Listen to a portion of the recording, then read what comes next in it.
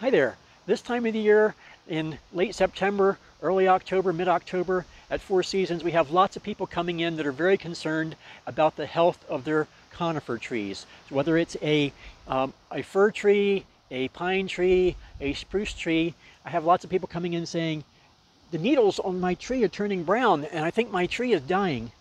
And no, your tree is not dying. It's actually something that happens every year in the fall. Just like leaves drop off of a deciduous tree and all the leaves drop off, on a conifer tree, whatever kind you have, the leaves will drop off every second year. The leaves, or the needles if you will, drop off the second year. So they always have green on them. That's how they become an evergreen.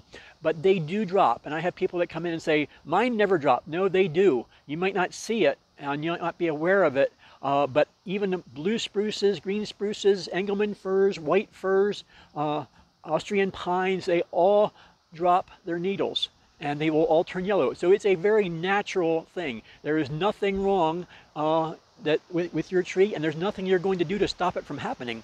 That happens just the way regular leaf drop happens. The days are getting shorter and the nights are getting cooler, and they just don't need those needles anymore, and so they drop off. So you don't need to fertilize. There's nothing you can spray with. It's going to happen, and so it's just enjoy it and know that it's part of nature.